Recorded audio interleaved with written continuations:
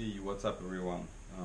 So today I'm trying to test the new camera tripod or pod, whatever, uh, and just decided to check the interest to another topic for videos, and it's like dedicated to 90s.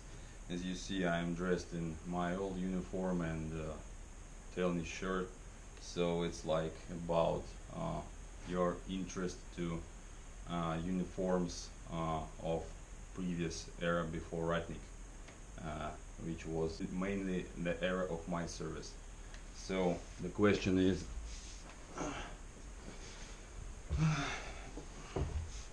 if anyone interested in proper uniform decoration, so decoration and how to make it look correct, proper, and about how to sew the color, white part, which is like a tradition for conscripts or anyone who served until 2000, maybe 13 or 14, because approximately those years it was cancelled, and it's still actual only in interior troops or National Guard now, because it was reformed.